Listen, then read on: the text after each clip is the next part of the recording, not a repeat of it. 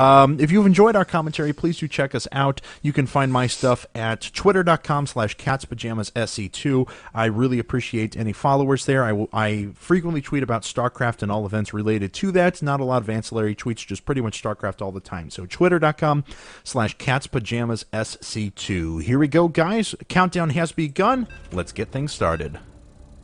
Game 4 now. Icy Cup, Citadel of Gaia, Drewbie, and CatZ.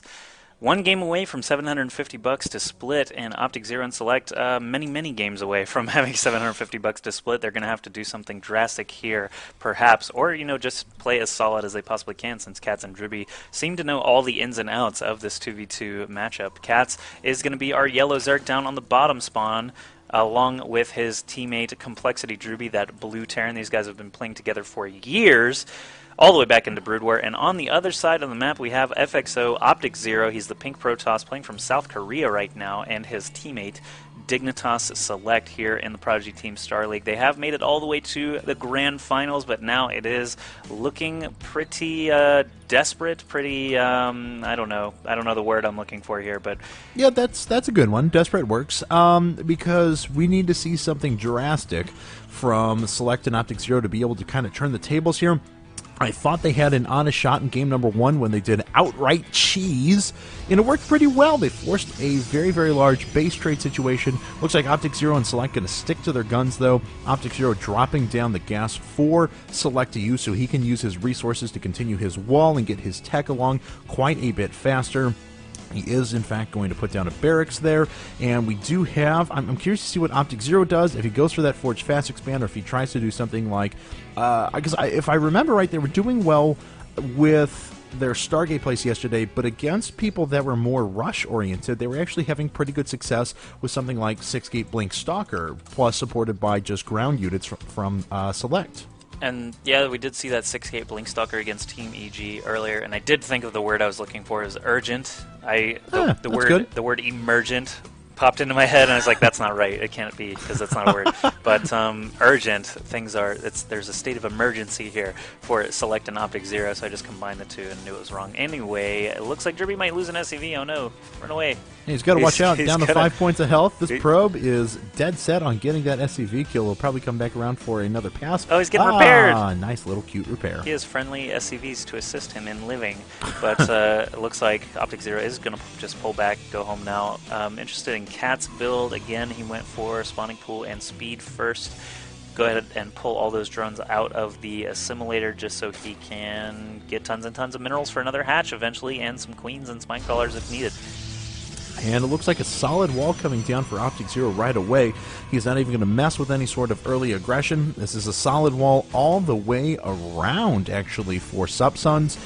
So they are going to be pretty well defended against any sort of really early aggression, and they're going to try and tech up and play their Stargate game from there on out. But if we see the same sort of thing, a big Baneling bust plus that Marauder play out of Drewbie and CatZ, that would be pretty effective, but it indeed does look like Drewbie is going to do a tech switch here and go to early Hellions. Mass Hellion and Speedling probably going to be the first composition to come out of CatZ and Drewbie. There's a starport coming up as well, so we could actually see that Banshee combination that we saw a couple of times out of Drewbie if he can manage to get into, example, OpTiKzErO's mineral line with a single Banshee while there are 8 Hellions on the ground tying up all of those ground forces. Then that's something that Drewbie and CatZ have had success with already in this tournament. CatZ, really all he has to do is just spam Speedlings, and it looks like he's just going to expand for the time being, testing out the walls of both his enemies, realizing that there's no need to attack right now. And it looks like right away SeleCT is going to put down a reactor on his starport. One Viking is coming up already. We'll see if he puts down a medevac after that. He's got the resources. He's also got enough for another Viking, and it is going to be another Viking. So 2 Vikings. We also have a tech lab going up on this factory. So he's just going very quickly to that Marine tank build, it looks like. That bunker on the high ground, just a single Marine in there, that actually will repel this attack for the time being. There's cannons on the other side, so they cannot really take that avenue either. I'm wondering, though, if there's a sweet spot where they can start working on that destructible debris right now. Like, if a Hellion could get in range between those cannons and that bunker, I'm pretty sure there's some spots there where they could actually get started working on that. Instead, they are just going to pull all the way back home. Drewbie is going to get that first Banshee nearly completed here. He does not get Cloak with this typically, so not surprised to see that not researching. And we do have expansions coming out of both players from Team Assassins. OpTiKzErO is going to start putting down a spotter pylon over on the left as well. He does not have near enough resources to go ahead and expand himself. He, though, is just going to his Void Rays, bypassing those Phoenixes this time around and just going to go straight to Void Rays. We do have the first Banshee coming up. There is going to be a Viking and a Void Ray ready for him, though, so that's not really going to represent that much of a problem. And OpTiKzErO, he's just dropping down another pylon for the meantime.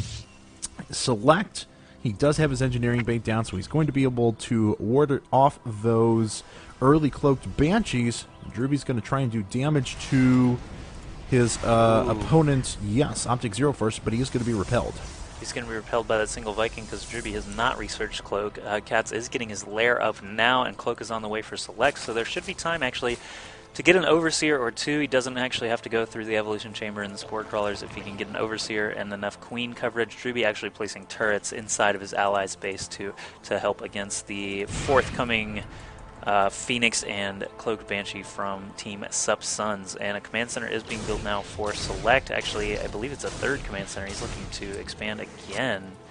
No, I was wrong. Okay, that's just his natural. That Starport and Factory clump on the minimap looked like a command center to me, so I thought perhaps he had double expanded. But Nexus coming up for OpTiKzErO, so Subsuns both expanding. Select is going to be here with two Banshees, or was that a Banshee and a Viking It's combo? a Banshee and a Viking, and unfortunately that Cloak's not going to do him any good in this circumstance. He could get... Oh, wow, he's actually landed his Terrible Vikings. decision. Oh, no, and he's going to lose so many units there. He is going to try and go after this Viking to help equalize, and he did take down 3 Marines as well, but probably not enough damage done there. Oh, nice job. The Void Ray does manage to make its way in, though, and pick off a bunch of Marines while this Banshee sits at that sweet spot and just picks off unit after unit after unit. Tons of those going down this. Wow, just outside of the range of the missile turret, and this Banshee has already picked up 11 kills. A lot of damage being done here with this Air Force.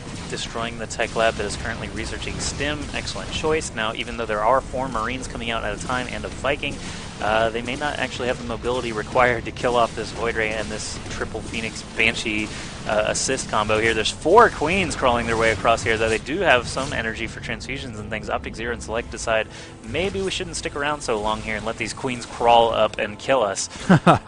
And OpTiKzErO is going to make his way away. There's a few more units coming up for Select, though. Hellions are going to be able to rush in and do a fair amount of damage. Here they come into the mineral line because all of these Queens were away, and so much damage is going to be done here. These drones just lining themselves up. So Select and OpTiKzErO saying we are not out of this yet. We are going to keep doing damage. Wow, that is a lot of Queens up for CatZ. Yeah, the unit control this time is so much better, and the wall offs actually preventing CatZ and Drewbie from doing that early aggression that they like to do. Just solid enough to repel those attacks and deter them from attacking. So now we still have this Void Ray up and running. A couple Marines on the backside of it are going to be able to pick it off, it looks like. There goes the Void Ray. 5 Marines still intact, only Phoenixes left here. 2 more Cloaked Banshees showing up, though, for Select, and there's no vision here in range. We do have some Infestors dropping Fungals. Those will hit cloaked units and uncloak them for the time that they're fungled, but now Infestors starting to get lifted. That's a desperate time when your Infestors are being lifted instead of other more valuable targets. But yeah, OpTiKzErO just content with the damage that he's done, joined up by more Phoenixes now. It doesn't look like any more Banshees are in production for Select. He's switching to that Blue Flame and Tank Hellion, so Mech going to be the unit composition of choice for Select, while OpTiKzErO attacks on 3 more Gateways. I just love how they're dictating the pace now, though. It's not even that they're just outright killing their opponents, which they are significantly ahead in supply, don't get me wrong, but they're dictating the pace of the game, which is exactly what they needed because CatZ and Drewbie were so far ahead in every one of these engagements thus far in the previous matches. It's just such a refreshing change of pace here. Let's see, they're going to make their way up, though, with their big mech force in addition to these meager gateway units plus the huge air force of OpTiKzErO. He's going to make his way in, and the missile turret is going to ward those units away, but this is still a pretty good spot for Select and OpTiKzErO to be in. They're going to have to defend against all these Marines, though, but these Blue Flame Hellions are doing so much damage. The Infestors are getting picked up as well. Their Fungal Growths did damage, but just to the shields. They really didn't have enough life left over. energy left over to start doing actual damage. There are still some fungals coming down, and we've seen that CatZ and Drewbie do not GG out of games until they are dead, so they will continue to fight here. Select still just cranking out some mech. Void Rays still constantly in production from OpTiKzErO, and Drewbie really doesn't have anything to fight against these 4 Blue Flame Hellions. All he's got is SCVs and Marines, so fungals are going to have to do the job here from CatZ, while SCVs A-move into the Hellions, and they left one alive just slightly too long, picked up another couple of bonus kills, and they still have pressure over at CatZ natural area. Lots of Siege Tanks on the low ground and lots of Phoenixes in the air. These Infestors keep churning out, though, and Neural Parasite could actually be something to help swing the momentum here. I don't really expect it to, though, as there are just so many units here now from Subsuns. And a few Infested Terrans do go down as well. CatZ is using his energy to do that. There are a couple of Siege Tanks here. They're going to have to go after these Infested Terrans, though, because those Infested Terrans have pretty good DPS. Are going after the Siege Tanks. A lot of damage actually done there. OpTiKzEro's Phoenix count was reduced to quite low, but he does have 2 Void Rays being rallied in at any one given point in time. A lot of damage there. Oh, and Select manages to keep this Hellion up, so he is going to continue to do damage. But a couple of Zerglings come and clean it up. New reinforcements from Select, 2 more tanks, 3 more Blue Flame Hellions, and CatZ and Drewbie really only have light units aside from those Infestors, still just dropping fungals whenever they can. They're actually very low on energy, all of them. So these Marines will just have to avoid the Hellions long enough to try and pick off these Void Rays, and they may actually stay alive here. I can't really tell how many Marines are there. Some fungals going down, obviously helping against these armored units and the Siege Tanks and the Void Rays. And the medevacs look like they have kept up the Infestors and Marines perhaps long enough to save the day here. Lots of Speedlings coming up now, clearing up the ground. Void Ray just trying to rack up whatever kills it can, and these Siege Tanks on the low ground still doing a wonderful job holding up there. 19 kills on that one in particular. And Select still running in and killing yet more workers for Drewbie. Drewbie down to just 29 supply, and that's going to rapidly fall as all of those SCVs get destroyed. Ugh. And Drewbie GG's! So we have a game taken by FXO, OpTiKzErO, and Dignitas Select. That is going to put them up at 3-1, unless CatZ is still fighting. Select throwing out the GG as well. Both the players are still macroing, so maybe that was just a GG from Drewbie. CatZ is still going to be fighting for a while, but I don't think that'll last long, as there we go, there's the GG. And Subsuns does take a game. Good for them. I mean, it would have been pretty brutal if Drewbie and CatZ had managed to 3-0 their winners final and then 4-0 their grand final, so at least someone is standing up to them.